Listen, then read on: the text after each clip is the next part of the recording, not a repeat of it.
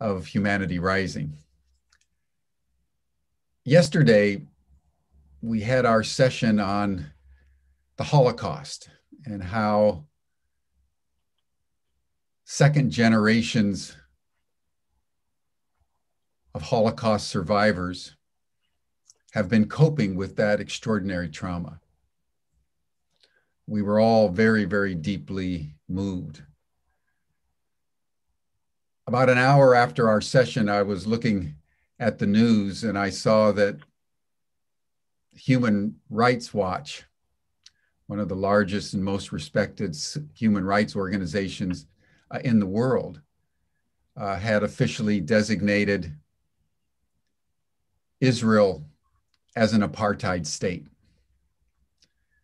And that just struck me to the quick, that Israel, having endured what it has endured, the Jewish people, would be so brutalizing the Palestinian people who were there before they arrived in the 1920s and 1930s and 1940s and subsequently. It just struck me as one of the major contradictions of our time. And it made me reflect on the United States, for example. On the one hand, one of the great democracies, the Declaration of Independence, the Constitution of the United States, is heralded by political sciences as some of the greatest democratic examples in the history of civilization. And yet, on the other hand, the United States is one of the most racist countries in the world. So I think we need to ponder that, these great contradictions in the human psyche, these great complexities that are really amalgamations of our light and shadow dimensions. As individuals, we have light and shadow dimensions. As communities, as nations, as races, we have light and shadow dimensions. We're always in a struggle within ourselves and with each other because we haven't reached the level of coherence where everything can be harmonized as one. So I start our session today on day 236 of Humanity Rising with deep humility and deep respect for the complexities of history and the complexities of the psyche. In that spirit, let us take a moment and let us just pause. Let us center our attention on our bodies, take a few deep breaths, and listen to our heartbeats. All of us. They're individual hearts, but they all beat in the end as one.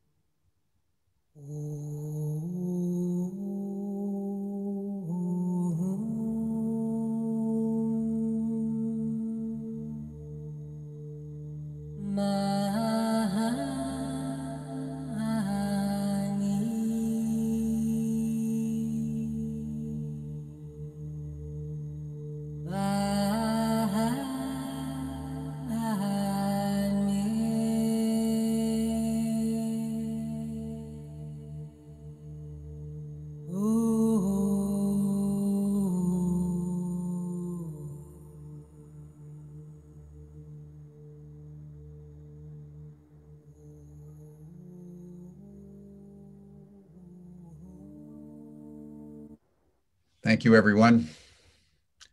And now, with an open heart and a heart full of gratitude for each and every one of you, I want to commence our program by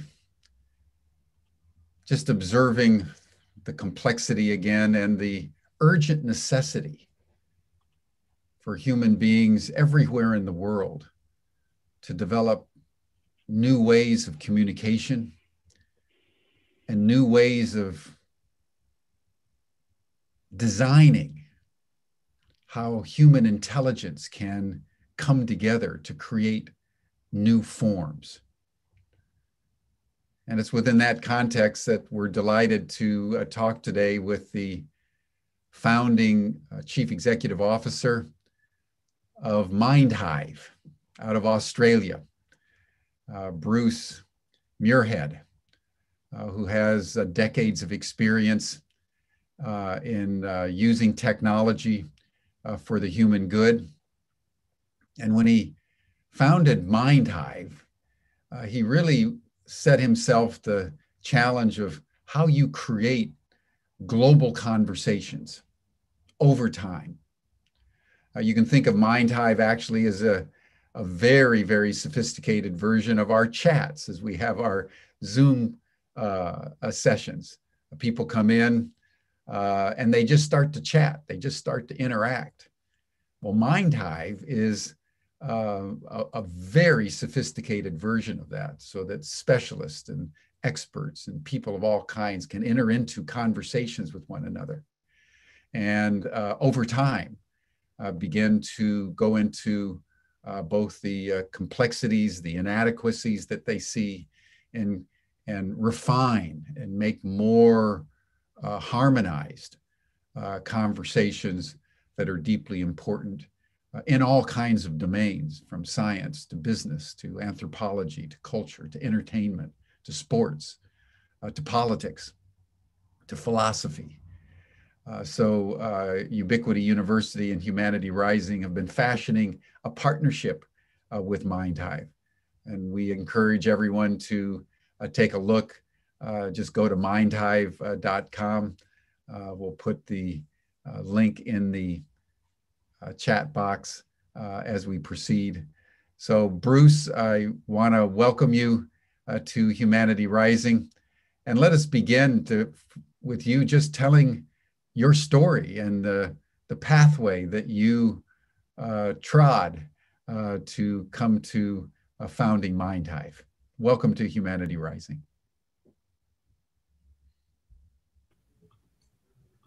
It's a great question, Jim, because it enables, oftentimes these questions enable me to try and work it out backwards as it always goes. So I've sort of been fortunate in my life to tend to be driven by phone calls rather than applications. So most of the things I've been involved in have been people having a conversation with me and moving down a pathway that is more serendipitous than planned. And the other part, which I recently did a graduation speech at our local University of Queensland here in Australia, and it always forces you, because you have to make some sense of your life to try and be in some ways more inspiring than the beer that the students are looking forward to drinking while you're talking. So the inspirations for me was, well, what has been sort of the compartments of my life, and so I guess when I was actually a tennis player in my younger days, a competitive tennis player, and all my friends, when we finished school, went on the world circuit. And I decided I'd had a life situation within my family that, at my broader family, where I'd started to get to engage in some of the complexities of life. So I was a classic middle-class kid who was going to go travel on the world circuit. My brother had been on it. We just, as life does it, it throws a curveball that you can cope with, but it was an unusual curveball for us. And we became more engaged in the prison world.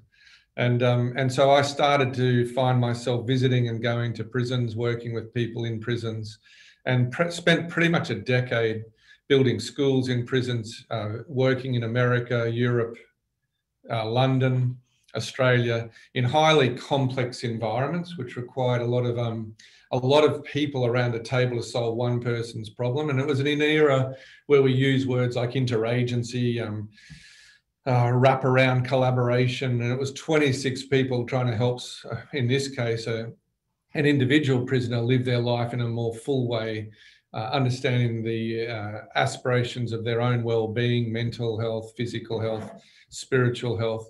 And so I learned a lot basically sitting in cells with various people, sharing with them some learnings that I was experiencing throughout that period. That was pretty much a decade of my life. And I remember sitting in a cell with a boy who'd murdered somebody, and thinking, I don't have the energy to deal with this sort of environment much anymore. And I literally at that day got a phone call from our Premier saying, would I be interested in setting up other schools in prisons and in other unused areas? And it led another decade of work, which was in sort of more policy and politics. I went from a $1,500 budget per year to 11.5 million with 245 staff. And I think I was in my early 30s. And it was a really exciting, challenging, eye-opening experience to look at, well, okay, I've been working in sort of social economic development on the grassroots level, but what about if you start putting political policy, practice, architecture of scaling some of those ideas? So I was fortunate, got quite close with some of the political leaders, got close to government leaders particularly,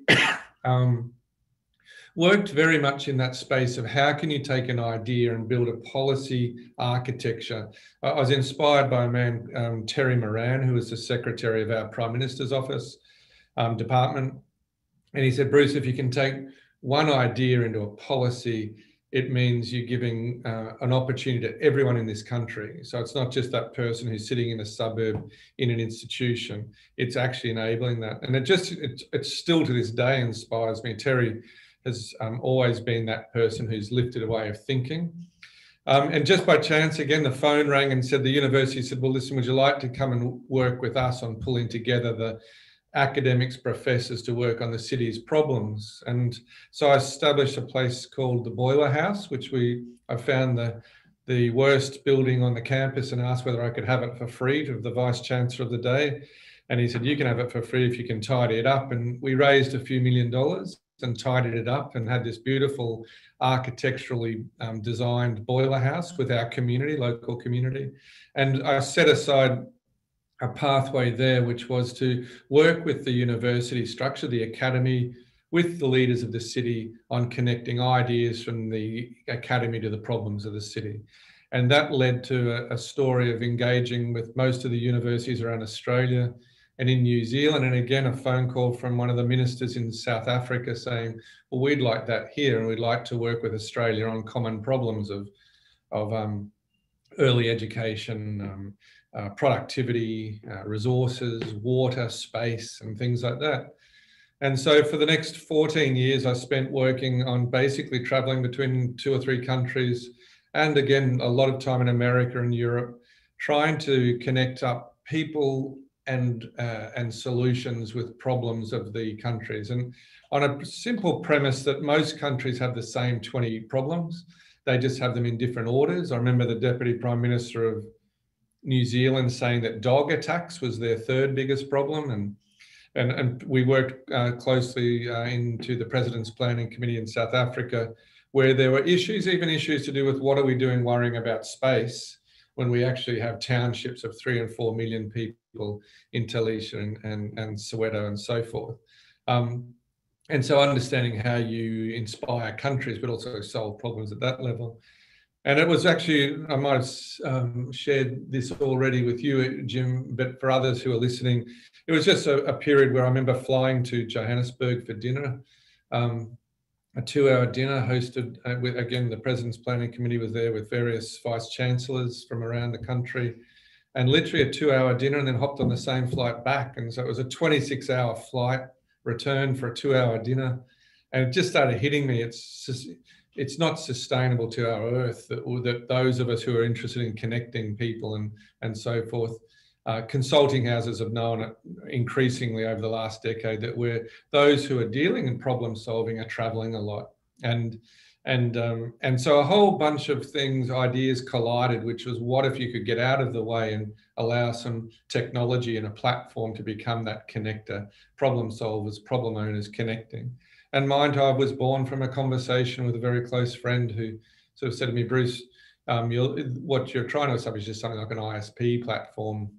Since those days, we've looked more at shared economy, like an Airbnb for brains. Harvard Business believes that we've all got 4 to 6 hours a day we could be giving to solving issues or contributing to our insights. It's a very powerful visual to understand the opportunity we currently have on Earth. And Rick, I have shared a link with you to a video which we put together, which was Diamandis, I think his name is Peter Diamandis, speaking. He wrote a really powerful piece about the speed of connection that's happening right now. And I know with Ubiquity and Humanity Rising, we all see it, we all understand it. But what we're trying to do now is get there faster by sort of almost getting out of the way and allowing each other, individuals, wherever we live, to participate in problem solving. But Rick, it's about a 1-minute video, but it captures, I guess, where we are now, which is the opportunity. And my life lived has been a whole series of different ways of solving problems. But I'd have to say, right now feels the most exciting and the most likely to solve unsolvable problems that we've been dealing with over the past decades.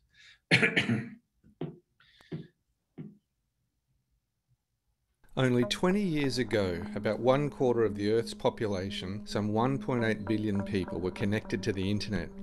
By 2017, that penetration had reached 3.8 billion people, or about half the globe.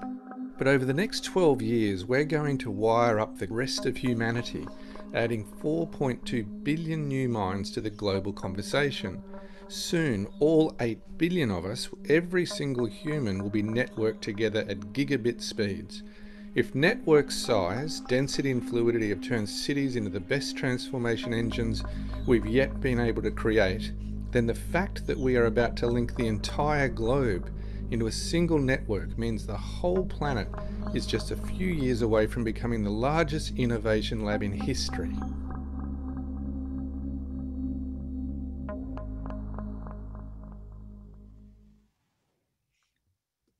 So, Jim, that's my story today. Well, that's a beautiful start, Bruce. Thank you so much.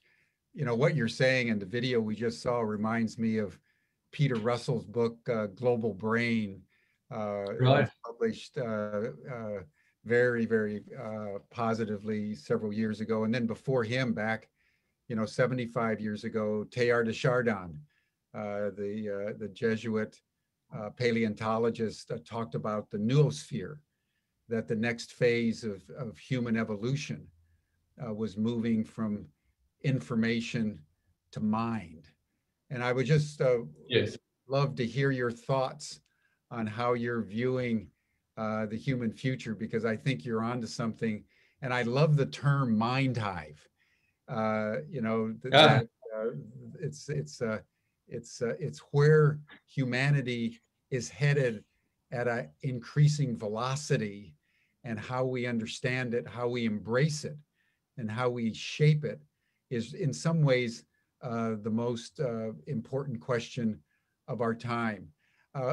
But before going into the particulars of Mindhive, I'd love to have your sort of more philosophical, metaphysical thoughts on human evolution, and where you think we're at, and how you conceive of this movement into a single integrated human intelligence around planet Earth.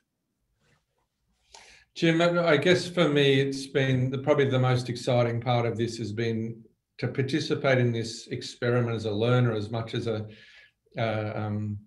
and it's the benefit sometimes in that earlier part of my life, you felt like you could claim leadership just because of years of experience. I just had 4 students from our university begin working with us on the idea of, can you own an idea? Can you potentially tokenize and blockchain an idea? There was never a period in my life I knew I'd be having that conversation with a group of 20-year-olds who knew way more than I did. So I'm not sure what's happening here, because I think I think that if I had to talk personally, everything's been thrown up in the air for us at the moment, and particularly I've been living in a period where expertise has been crafted in a certain way and designed in a certain way that I've participated where I believe there have been experts in my life. I think that how I've been thinking about human intelligence is that expertise is being redefined, it's fragmenting. Smoke and mirrors of consulting houses is arriving, that there's been a bit of a game being played about who are the experts and who aren't. And so for me, one of the most encouraging sights is that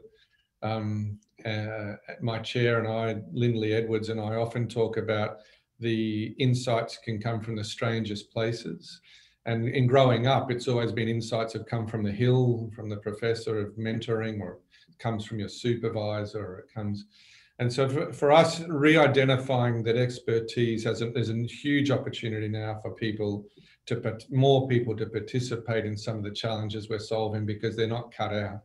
And so for me, the wonderful period that we're in at the moment is that it isn't a set of 26 professionals sitting around necessarily someone who's needing their help. There's a power of many that's appearing, that's enabling, that's very real. And sitting with these students and hearing one boy's mixing physics with gamification and technology, and not sure where it's going to take him, but he's one of the most attractive sort of thinkers that I've met at that age, because he's bringing together a multitude of thought. Another fellow is working, he's doing history and technology and wanting to mix humanities and technology. And so, and no one can claim that it's, oh, well, you're not going to get a job with that, because they're immediately employable from the way they're thinking and just the process of their interrogation of ideas and their movement towards solutions and so forth. So I think where we are at the moment is this sort of unusual space. You know it in a very pragmatic way, when most of the senior executives of consulting houses are jumping off into startups where they can experiment with a lot of this idea of human intelligence and artificial intelligence. Well, you know, I think that's a very important point that you're making. It reminds me of an IBM study that I read back in 2010, which actually completely changed my life and motivated me and a group of us to found Ubiquity University. And it was saying, they interviewed, I think, 1,700 CEOs and 3,600 students in 60 countries around the world. And their conclusion was there wasn't a single academic institution anywhere that was enabling students to deal with hypercomplexity. And one of the ways that they defined hypercomplexity in the first instance, that it is a situation where any event anywhere can ricochet through the global system and have effects unexpectedly anywhere or everywhere. And the implications of that, they said, for human intelligence, which you're onto with Mindhive, is they said hypercomplexity is a state of complexities where no single mind is any longer capable of understanding the whole. The only way to navigate through hypercomplexity is collaboratively. And that was important to us at Ubiquity, because all of our learning is collaborative. What we're doing on Humanity Rising is in the spirit of what we call radical collaboration. So I think that's one of the foundational insights in our world today, that intelligence needs to be collective. And the more diversified the intelligence is, the more creatively it can solve whatever problems that are at hand. I mean, absolutely. Your experience, would you say anything other than that? I mean, it seems to me to be a foundational statement for the human future. It is. Collaboration is the key. Yeah, and so this concept of collective intelligence, even Google search, you're seeing this a rise of the mainstreaming of collective intelligence. it's kind of, I guess, for, again, the 20-year-old and even younger, it's kind of just, it is what it is. So you'll often hear the term, we'd love to make Mindhive a verb for problem solving, because it enables, but hive mind often gets used. But this notion of a global mind, Jeff Mulgan wrote a recent book, Jeff's from Nesta, and he's now left Nesta, but he's probably the foremost theorist in this area. He's also quite rigorous about his the gospel of the power of many may need to be interrogated as well. That crowds can be dumb, you know, and that crowds aren't always necessarily right. And so there's a heavy level, I think, of curation that Ubiquity and other groups, there needs to be the orchestrators of innovation networks, not just an innovation network. So orchestration, curation, these things will become very, they are now, and it's for us, we're learning it. We're asking ourselves the question, how do you curate online collaborations in a way that's maybe the same, different, or both, and to offline, you know, face to face. But so collective intelligence as a framing of this sort of movement needs to be interrogated. Not all problems need to be crowdsourced. Not all problems need to go to a crowd. And so there's this notion of when and how and who. So again, yesterday I was introduced to a new platform called Lunch Room, I think it's called, and it's video matchmaking for 45 minutes, and AI will match you with the person you're meant to meet. Now it's very exciting. It's one of a multitude, you know, and you can see that in Run the World, a whole bunch of new technologies. Is the first thing we're learning about is how do you matchmake? The first thing everyone's working on effectively is that matchmaking. How do you matchmake unusual suspects? How do you I've met you through a mutual friend, and that's a very typical way of meeting someone. But it's the people you meet when you sit on a plane and sit down beside them, and it's complete serendipity, those meetings. But there's a young woman running a global, I think a potential future unicorn, who founded in San Francisco. She was struggling with collective intelligence around investment and so forth, because she felt young women weren't getting access to the same networks that young men were getting access to in San Francisco. So she built an AI that democratized matchmaking, you know, that allowed anybody to matchmake with the likeliness of meeting the CEO or the VC rather than just who you knew. So I think it's wonderful period. I think it's a period where Ubiquity is probably, this is your moment. 10 years ago, it was probably arguing against traditional systems, whether they're UbiVerse, sandstone. In Australia, we call them sandstones. I think, what's the term for a sandstone in America? It's the top 10 universities. What's their group called? The Ivy League, you know. Yeah, so there's always been that. I was very close with University of Pennsylvania, and it was always wanting to be, and was an Ivy League university, and had huge impact on its local community through people like Ira Harkavy and others. But I just wonder now that with consulting houses, Ivy Leagues and sandstones, whether there's this new opportunity now that what you're doing with Ubiquity and Humanity Rising is enabling participants who wouldn't typically be participants in learning in new ways.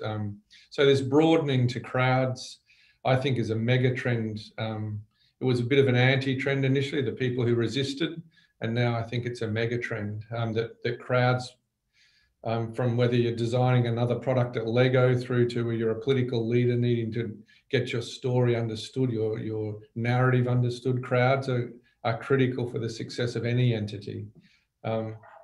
It's also, I think, just the collective intelligence world has enabled this question, which is, what is expertise? What is insight? Who owns insight? How do you share insight? And in this mind, even post-COVID, where is the insight? Because I'm sitting in a room that no one knows where I am. I'm in a co-working space. I've left a traditional office. I'm sitting with 190 other companies in this room. I've spent 5 months working from my rumpus room with 10 staff. Expertise is everywhere. So it's very exciting. It's no longer the bastion of the 300 big four consulting firms on 3 floors in the downtown type of thing. So, well, I think that's right, and I want to just circle back for a moment, Bruce, because I think you made a very important point, sort of in passing. But I'd like to just pause because I think there's a big difference between a crowd and a mob. yes, And what we're seeing through social media is the creation of silos and yes, parallel universes. And then Facebook and Google then reinforce whatever point of view, whether it's, a racist point of view or a environmentally sensitive point of view. And then pretty soon you're aggregating yourself in a group that believes just like you do. And the next thing you know, you've got somebody like Trump who's engaging in the worst form of demagoguery and false news. And the next thing you exactly. know, you have an insurrection and attempt against the U.S. Capitol, like we saw on January 6th. So I'd love to have your comment on the nuance that we need, the sophistication with which we need to approach any kind of hive mind or mind hive or interconnectivity through the internet, because there's an ethical dimension to all this. Yeah, And absolutely. it requires strong vision and real vision that can motivate people so that the orchestra is only as strong as the conductor. Yes. Yeah, I mean, we've seen it in a number of different ways. We're very close with different groups around the world who are in practice and theory of deliberative democracy, whereby there's citizen juries and it's quite a considered methodology to achieve an outcome. And and not everyone wakes up in the morning and says they want to participate in a considered methodology. Some people just want to get up and tweet their frustration. And so one of the challenges for platforms which are more deliberative or deeper, or there's a wonderful platform called Kyala, I think it's out of Europe, which tries to bring together left and right, green and red, and tries to allow that conversation to percolate over a period of time, so that rather than two countries in one or an either or approach, it's a both and approach. How they're going about it, I think, which is interesting, is they're bringing it into the education sphere. So they're bringing it into schools where young people can start using platforms that enable them to have debate, which is considered an over time, rather than instantaneous social media type of platform. When Facebook was being, just within Australia, particularly Facebook and Australia had a bit of a clash, you may be aware, at the end of last year about pricing for news and content. It gave huge rise to all of us. We all felt this moment could be ours where we could have an alternative for people to participate in. And it's created an ongoing discussion. It's even on Mindhive, the discussions around, is it time for the benefit of the world to have platforms? And I see, Jim, Ubiquity as a platform. It may be, in all various ways. I'm using the term quite openly as a platform of people teaching and learning. I guess what we're doing here is an opportunity for me to teach about a particular idea and a pragmatic outcome, and something we're building. That's one of the things that we did very early on, because we were aware of what Facebook was doing, other platforms where they're commodifying the consumer without the consumer's awareness. They are invading privacy. As you know, we all know they're tracking us every second of the day, every time we text or chat or video. Well, they probably know you and I are talking right now, don't they? Yeah, absolutely. So we decided that we were going to, even though we're small, we're a little gnat on the buffalo's back of Facebook, we decided to build our own platform, which is called the UbiVerse. And right.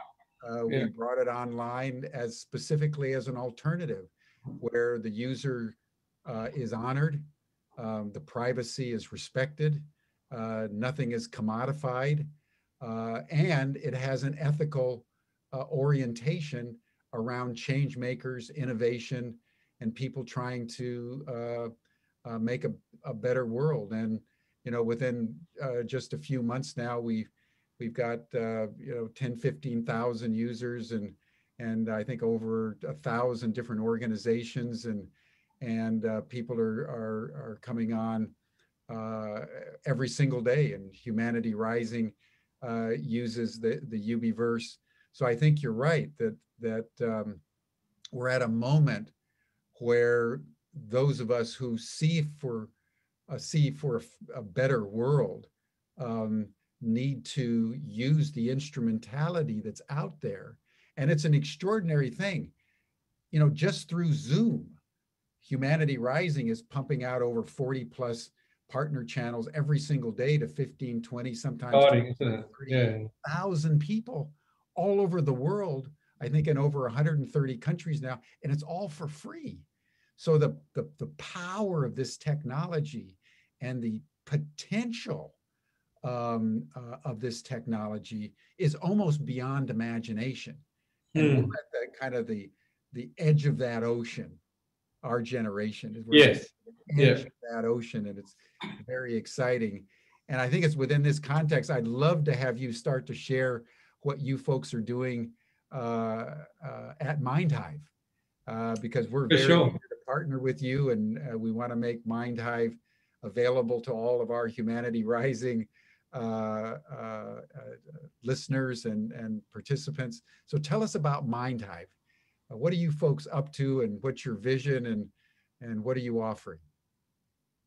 Why don't I guess as a company, we focus on, we're an impact investment. So we're seeking to build a business which is sustainable, but also contributes to a better world. So we were born in 2017.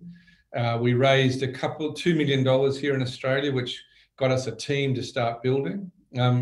We had what they call an MVP, I guess, of a platform. And we'd had a number of partners in that, from the Prime Minister's department right through to other corporates, right to about 10,000 people had joined the platform to participate. Over the last few years, we've been just building new features, learning. We're in a constant state of learning. So we are definitely an experiment.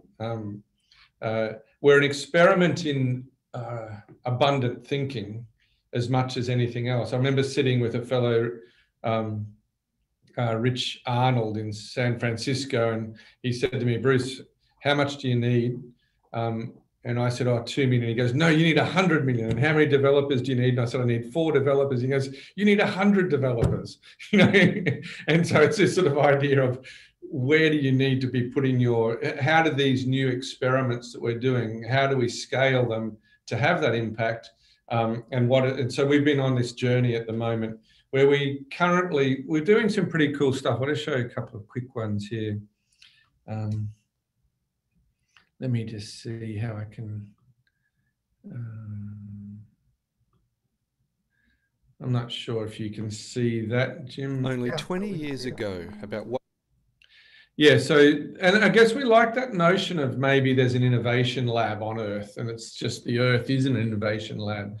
We've loved those ideas of things called smart cities, but they've been probably more technically thought about. But we love this idea of the innovation space. I'll share this with you to share with others. I want to just quickly go through it. We've started to understand that people do have some spare time, just as much as you might have a spare bedroom that you can rent and get some additional revenue, you might have spare time. So we're starting to see this idea of how can we build this community of insight. A friend said to me, we've all become better photographers because of Instagram, because, if you want to look, if you want to look thinner than what you are, you take a photo like this. Now I didn't know that before, but my wife's a photographer, and she thought it's going to be the end of photography. But if anything, everyone seems to be walking now around with a SLR camera, and it's a visual and that. But we were, as much as Instagram's made us all better photographers, we'd love to think that Mindhive's going to helps people become more insightful over time, and the world a more insightful place. So as I said, we believe we've got that power to connect. We think like you, we don't want to build everything, but there's just so many tools at the moment. Online whiteboards. You could have. We're in a co-working space. We could put 50 tools on the platform now and just share them and let people start experiencing ways to surface insights. Hence, with our partnership with you, we'd be thinking that we're like an insight platform where all of the discussion transcriptions, we can surface insights that are hidden. I think you said before, let's pause for a minute and go back and think about this idea that you've just spoken about. That's Mindhive. We're just simply a virtual space. So we're democratizing insight, we believe, and we're disrupting the traditional owners of insight, consulting houses, universities, and so forth. Ours is a simple model. You ask a question, you invite public or private groups, small. There's some simple insight mapping, which I can show you. There's deeper discussion. So I guess we're moving out of social media here and talking more about a considered discussion. It's beyond LinkedIn groups. It's a bit more, it's far more interactive. And in fact, Mindhive is getting smarter every minute of the day. You have an instant reporting process and so forth. There's been really nice examples of how collective intelligence have solved problems. And I'm sure you've got those through your world. But, Steve Sargent, who ran General Electric, said 55-year-old blokes with a watch like this, we should be able to text them 3 hours before their heart attack and tell them you're going to have a heart attack, get to hospital. So predictive medicine was, and typically if I asked you who solved that problem, we typically think like a procurement mind. We typically go, well, it'll be a health institute at UCLA, or it'll be a health private company, CSL, but it was actually two 30-year-old hedge funders in New York solved that problem.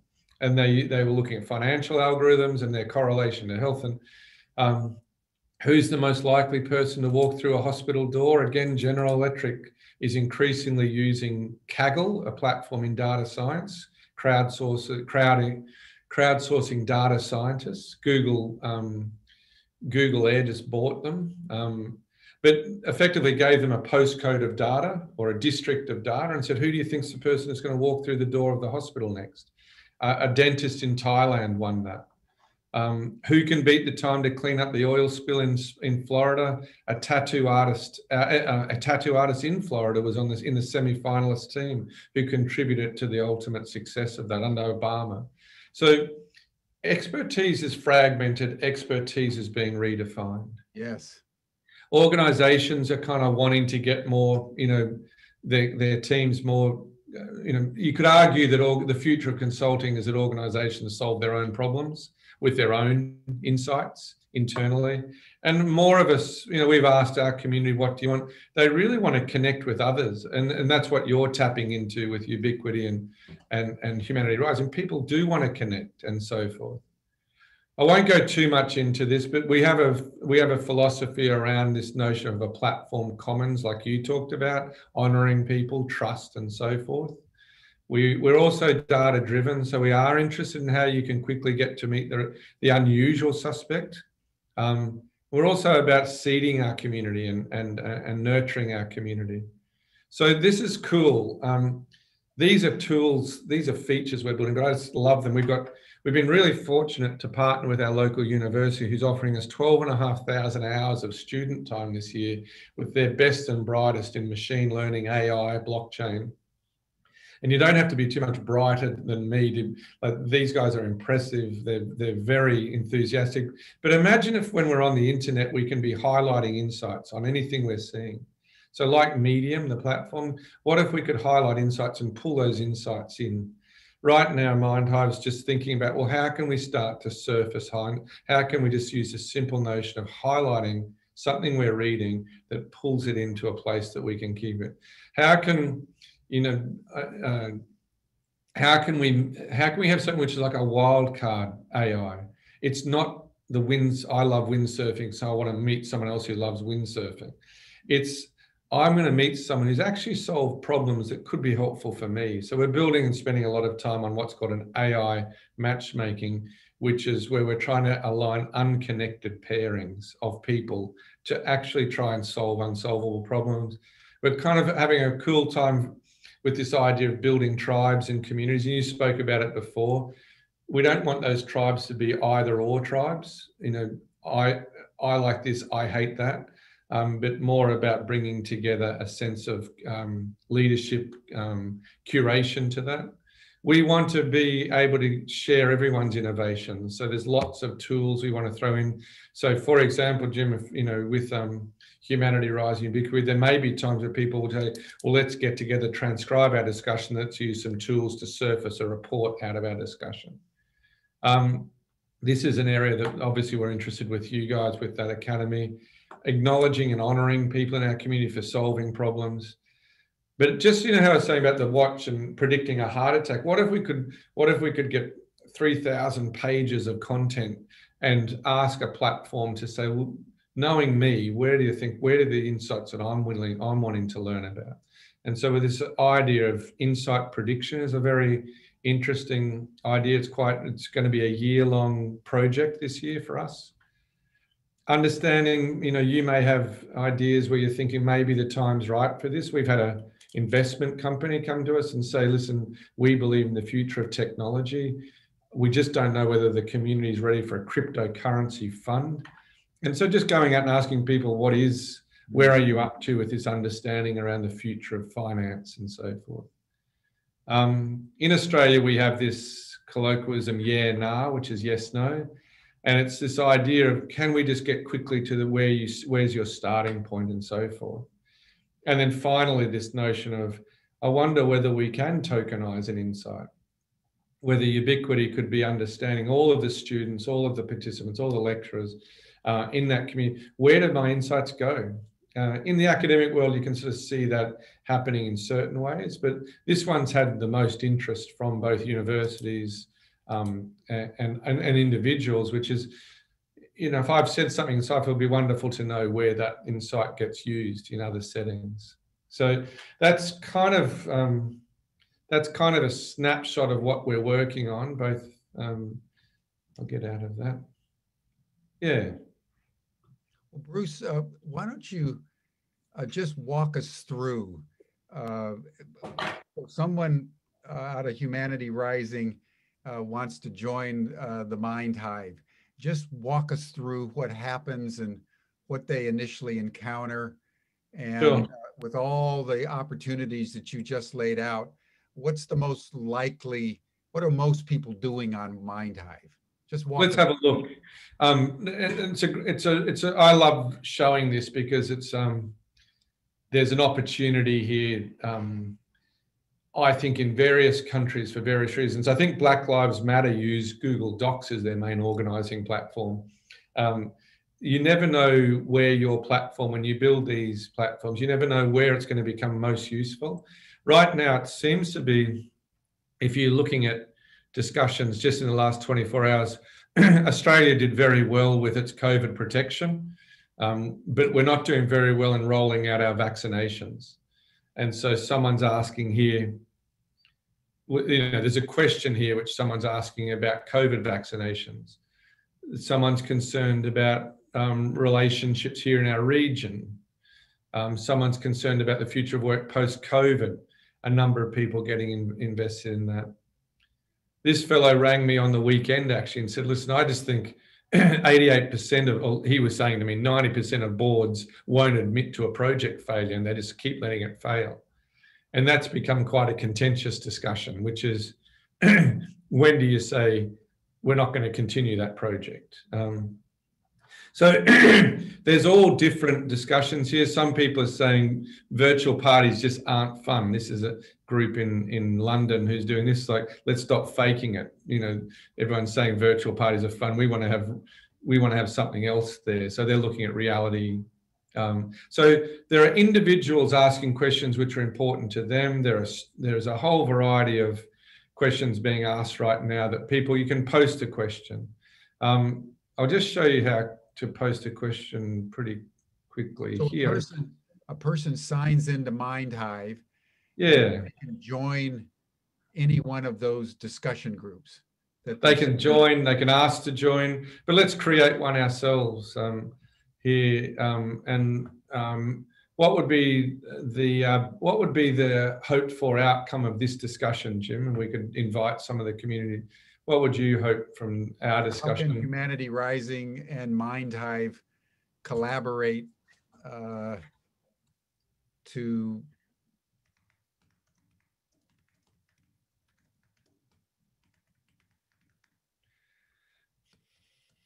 work for a better world? So we can, and the nice thing about platforms again like this is that you're always editing. So we're not going to worry too much about getting it right. We can come back to it. So, and then basically we've learned that if you can pop up a question pretty quickly and get it out there going, you can keep building it. So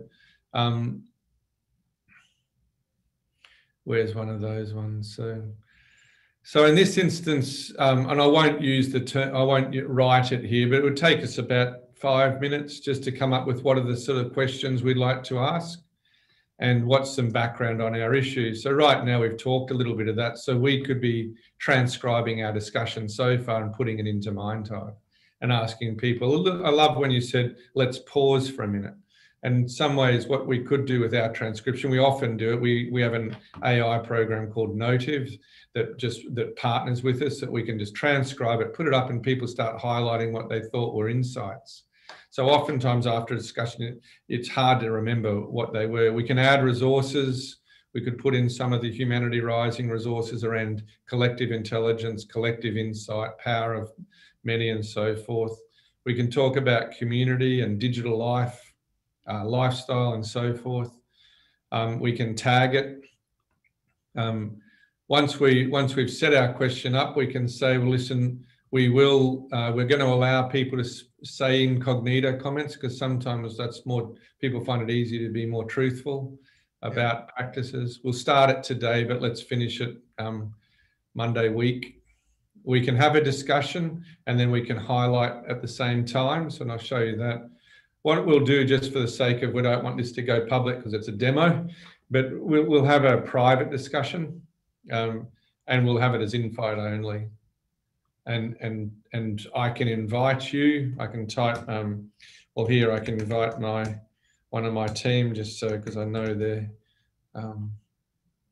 I can invite Michelle to it, and so Michelle's in the team. Or I can ask for curated suggestions from Mindhive. I can ask for invite email. I can upload my CV, and so forth. I can assign administration rights. I can conclude. I guess going back there to the people one, though, one of the nice ones there is when you, what this is, remember I was talking about the wildcard algorithm and so forth. This is, you can meet people who have similar interests, people who have similar skills, or you can meet people who've been solving problems. Robin's the ex-deputy of University of Western Australia. Amanda's a consultant, and so forth. We can invite them to the discussion. So Mindhive can link you to the known suspects and to the unknown suspects. Once we launch our discussion, that's it, and it's off and racing. While that's launching, so we've got our discussion and we can begin a topic effectively there. So if we go back, you'll be able to see here, if I just refresh, hopefully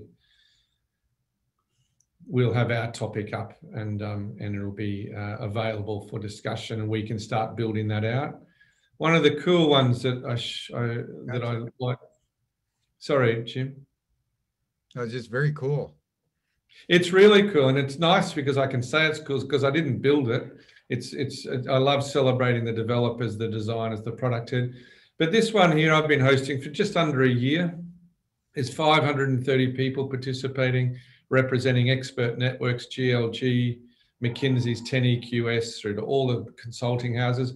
And I'm trying to stir things up a little bit. I'm trying to give a question which is, I reckon the future of consulting is a bit wobbly at the moment. It doesn't say their share price isn't going up and they're not doing well in the business side, but just the way we share and sell and impart insights. People want things faster. They don't want a report. 2 months after the gig. They also don't want a report that tells them what they already knew. They're much more. So what's happening here is I hosted the question, I'm putting it up there. Some people have highlighted, I've highlighted, people are communicating their thoughts on the questions. Mark's jumped out of McKinsey into 10 EQS. He's talking about, like, for example, daily rates. That's not going to stay too much longer. People want to pay for outcomes. And so there's heaps and heaps of discussion here. Each time someone highlights an insight, it's put onto that. If you sort of pretend that in that discussion, it's kind of like being at a round table with butcher's paper and whiteboards, ideate stickies. So if each highlight becomes a sticky. So when you said to me before, Bruce, let's pause for a minute, let's go back to crowd versus mob, that would be an insight. And that would appear here, crowd versus mob, as an insight. And we'd interrogate it a bit more. If it was a dinner party, it'd be the sort of thing I said to you when I arrived. Geez, you know, isn't the mob going crazy or whatever? And maybe by the time we got to dessert that night, we'd be saying, listen, what do we do about this crowd mob, you know, either or situation? So this is pulling out insights as we go. It's, you know, consulting's on dependent on manual human later. It's competing. You know, there's a whole series of ideation here. What we've just about to launch is a very cool thing here, which is let me have a look here. Communicate. Maybe I've not got it.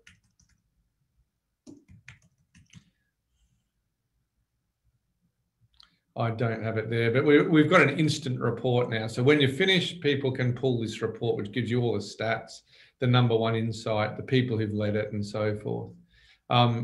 Yeah, so that's, I could probably, you know, there's heaps of resources that people are sharing about the future of consulting. There's heaps of really interesting people that are from here. I'm going to invite some of these people into future discussions specifically because of what they've been saying. Really powerful group of people that could be mobilized. For example, they could be interested in a course on the future of insight.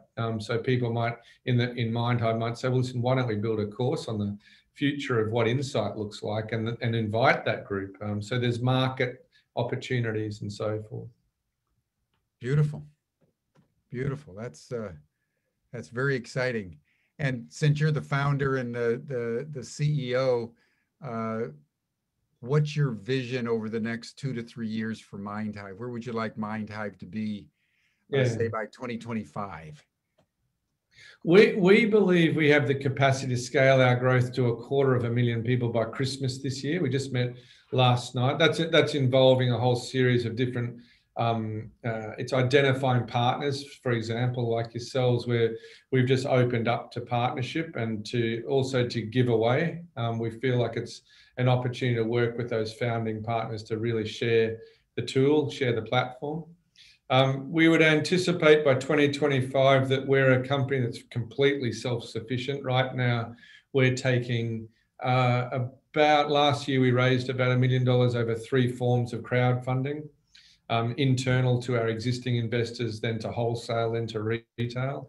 We'd like to think that we have a valuation pathway where we'd like to get to. So we're running it. My board is a very powerful board, as you know, through Lindley and others. There's an absolute commitment to act in an impact investment philosophical way, but there's also a responsibility to build a sound and sustainable company.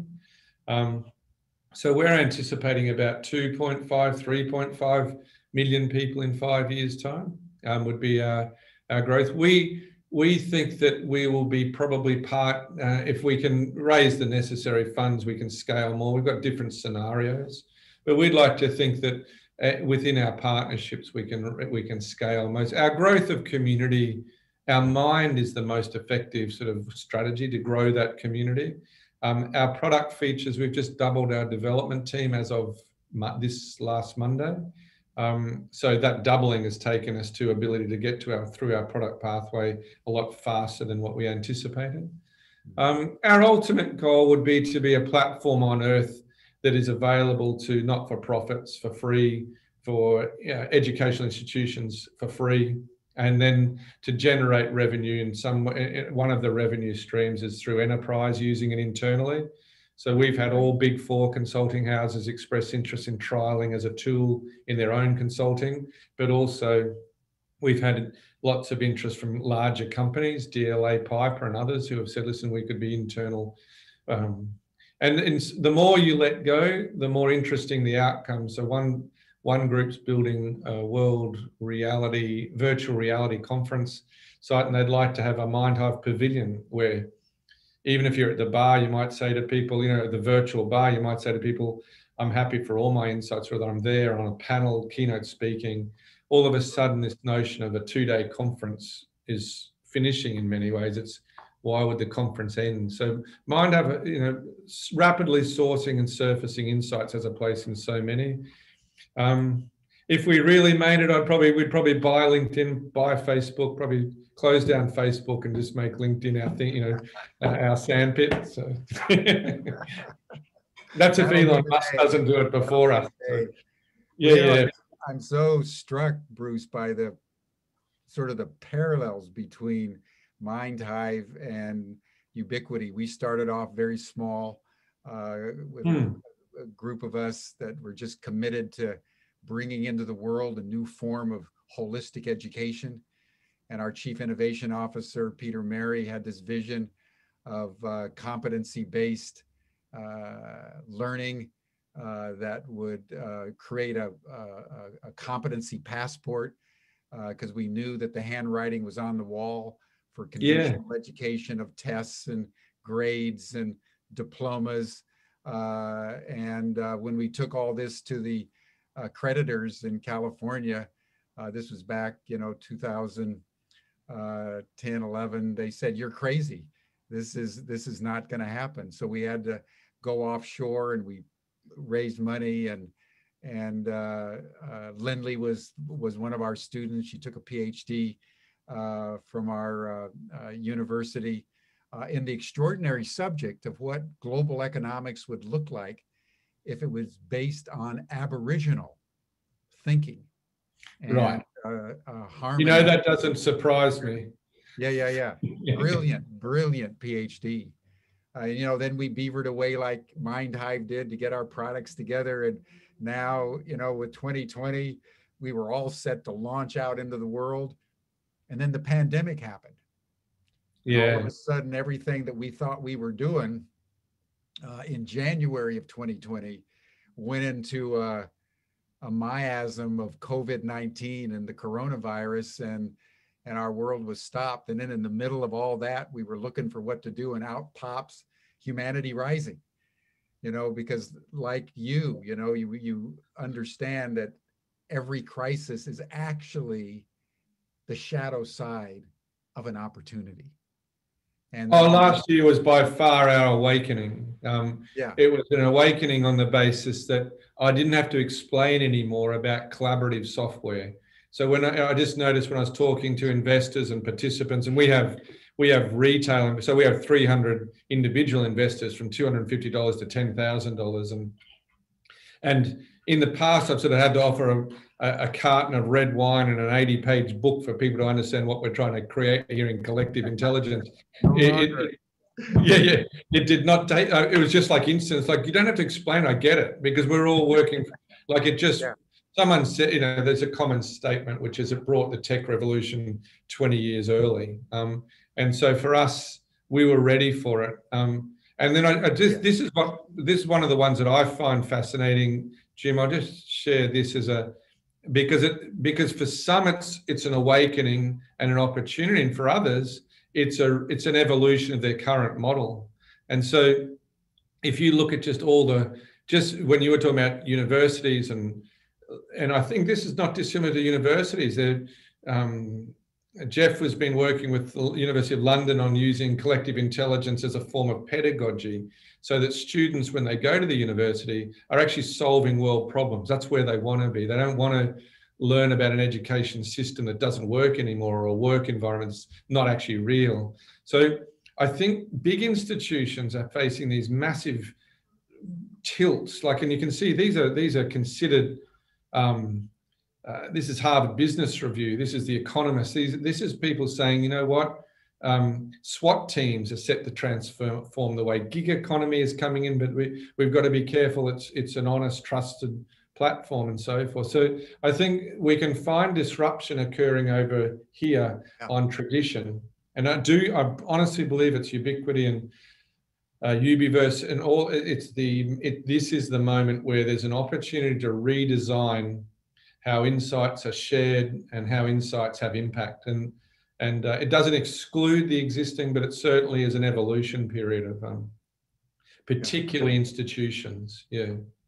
Well, you know, I mean, I just was coming into my mind as we wrap up. I'd love to get your comment on this. You know, historians, when they are asked what is the apogee moment of human civilization, many of them point to ancient Greece, that golden age of Greece in the 5th century BC till about the middle of the 3rd century is called the golden age. And the central reason is because never before or since in human history have so many disciplines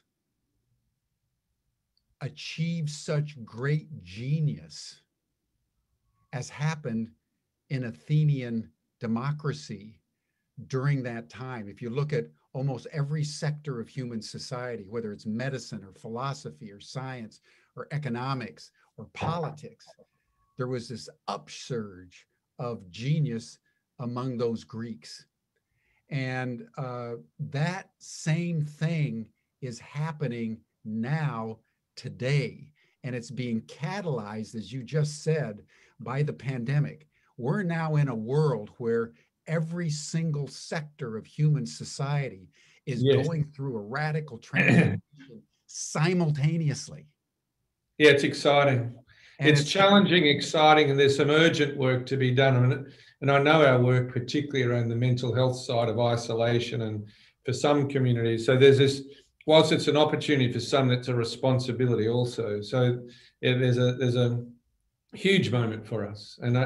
Someone said to me the other day, Duncan Davidson, who's a VC in Bullpen Capital, I think, up in San Fran, is that he's very interested in the World Fair and how the World Fair potentially could be rethought, redesigned. So we're working with a partner on the future of the Olympics.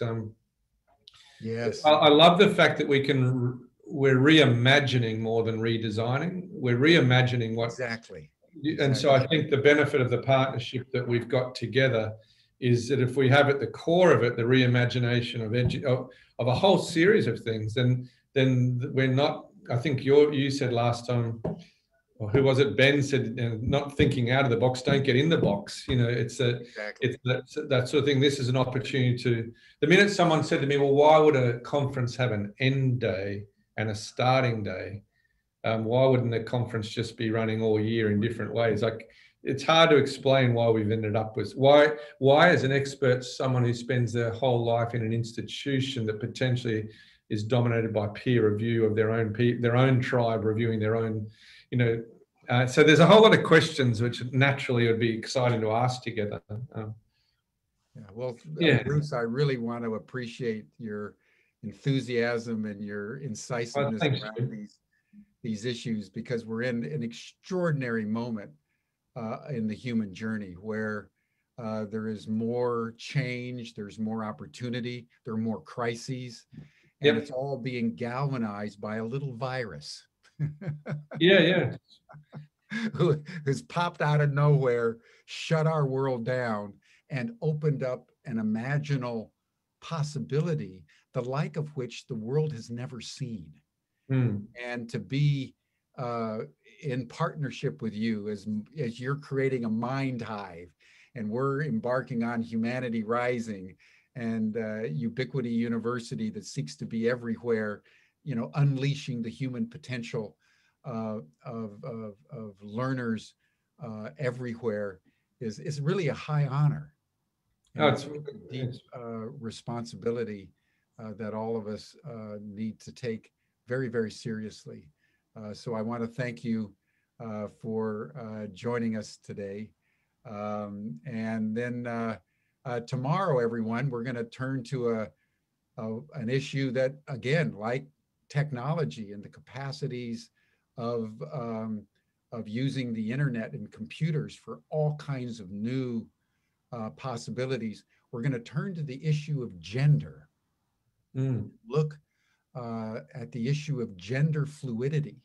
It's also the case that in our generation, and within the last few years and bursting all over the world, people are literally popping out of the traditional male, female, patriarchally contained box of gender and sexuality into all kinds of fluidity, transsexuality, pansexuality, intersexuality, in which gender, the very notions of masculine and feminine, are being reworked by human experience, human imagination. And we're going to be talking with a man who started out as a woman, a transgender individual, Donovan Ackley, a PhD, who has thought very deeply about the history of gender and sexuality and how it's exploding into new forms in the present day. So that's tomorrow on Humanity Rising, same time, same station. We'll see you there. But Bruce, loved our discussion today. I love the vision of Mindhive, and I love the vision of Mindhive meeting Humanity Rising and everything that we can do together as we move into the future. Thank you, my friend. Thanks for your encouragement, Jim. Cheers. Be well. Bye-bye, everyone. We'll see you again here tomorrow.